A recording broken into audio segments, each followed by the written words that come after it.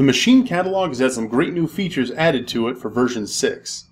Let's dive right into the catalog to check them out. The first feature is a new label format feature that allows for easier file management of part files.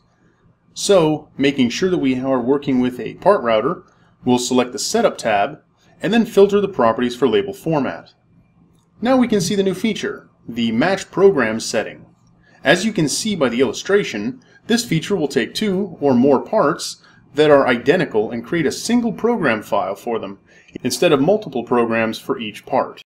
The next new feature can be found in the IntelliCAM properties, so let's just click on that group, then scroll down to the Tool Movement property group, and we can see it here. Starting with version 6, we can specify whether or not a machine can use sloping lead-ins and outs by just changing this option here.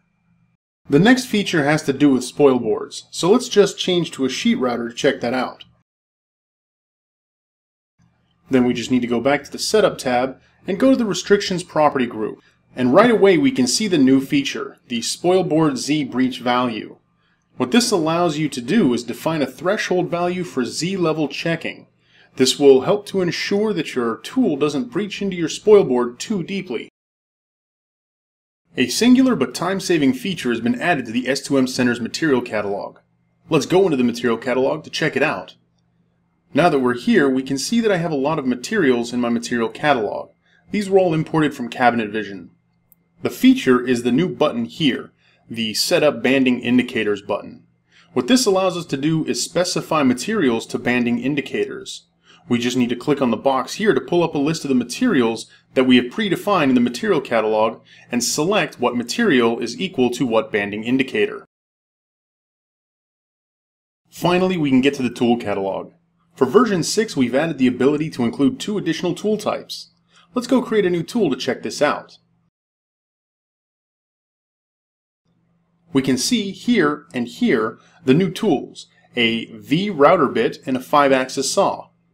Let's start this off by creating a new 5-axis saw.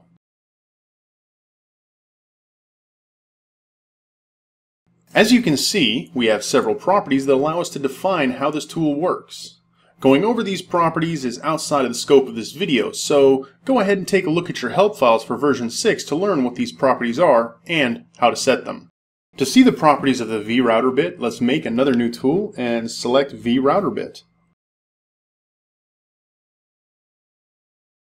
Once again, we can see that I have a bunch of properties to set here. And once again, I'm going to point you to your version 6 help files for the definitions of all of these properties.